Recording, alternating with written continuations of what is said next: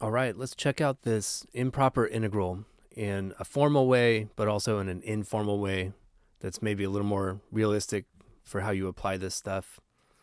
So I have the function 1 over x squared, and I've visualized the area under the curve here. And the question is, if I'm really running off to infinity and adding up area forever off to the right, does this thing get close to the x-axis fast enough to make the area become finite, or is it going to blow up to infinity? So the informal approach to this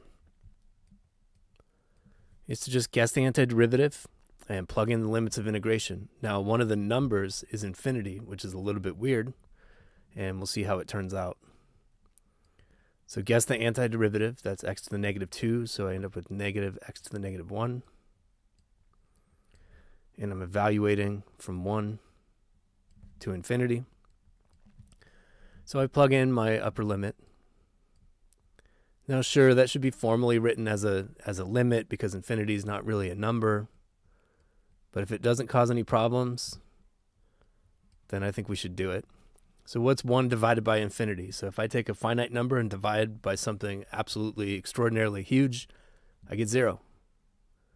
Seems pretty unambiguous to me. And so I end up with 1 for my answer. All right, what about the formal method? So there are times where we need to use a more formal approach. So I wanted to illustrate how it's done here. So infinity is like a limit, right? So I need to rephrase this in terms of a limit. So what I'm going to do is write the integral with a new parameter up here, t. And then I'm going to say what I'm really doing is taking the limit as t goes to infinity of the integral from 1 to t of 1 over x squared dx. So I have a limit as t goes to infinity of negative 1 over x evaluated from 1 to t. Plug in the limits of integration. Limit as t goes to infinity. My upper limit is negative 1 over t. My lower limit, I subtract that, so I'm going to get a plus sign, and then I plug in the 1 for x.